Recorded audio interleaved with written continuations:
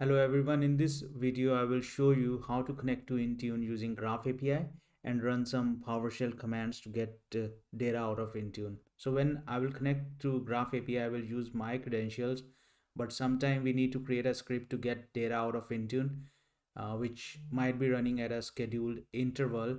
So we cannot enter our credentials in that script, or every time it runs, it will prompt us for the credentials. So we cannot do that.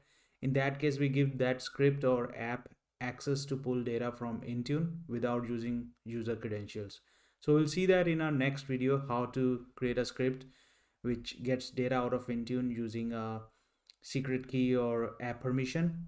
In this video, I will keep it simple and show you how to connect to Intune and get data out of it. First of all, we will have to install Intune Graph module on the machine. So I have opened PowerShell as an admin on my machine, and I'm going to run this command install dash module dash name, and the name is microsoft.graph.intune. So the installation is started. I will pause the video and come back once it's done. The installation is completed now. I will connect to MS Graph.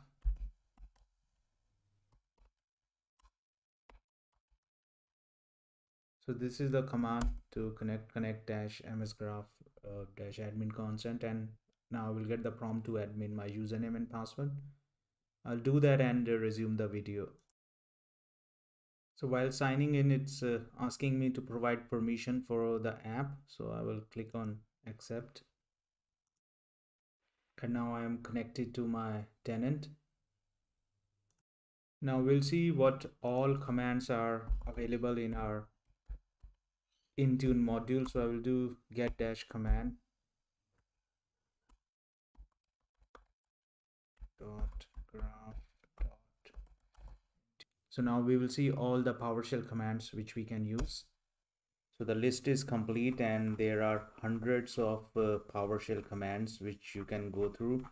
Just to show you an example, if you want to list all the devices in your Intune, so you can do the command get dash Intune managed device. So it will show you the devices which are Intune managed. In my case, I have only one mobile phone, which it's showing now.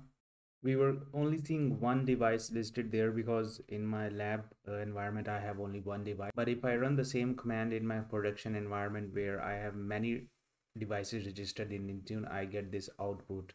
So I see the OData count, which is 1000. So I have around 5000 devices. So it does not display all of them. In order to see all those devices, we will have to run this command. So this is the command I will run. So it's the same one, get dash Intune manage device. Then I will pipe it to get ms graph all pages. So when I ran this command, I got a list of all the devices, device names, and all the properties associated with it. But I'm not going to display that in this video. But just to show you that the list was huge, I will show you the OS for those devices.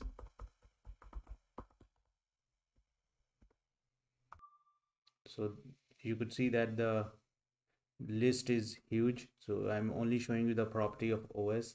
So that is how you will run this command, and you can get list of all the devices in your production environment.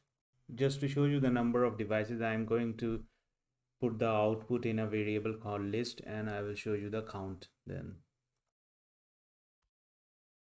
So the number of devices is 5000 plus. So in this video, we saw how to connect to Intune using Graph API, and how to get a list of PowerShell commands, how to get the data out of Intune. So if the data is huge, you will not see the list. So how to display that using this command get dash ms graph all pages. So in our next video, we will see how to connect to Intune using a script without using our user credentials and perform some operations. I hope you liked this video, and please like and subscribe to my channel, and I will see you in my next video. Bye bye.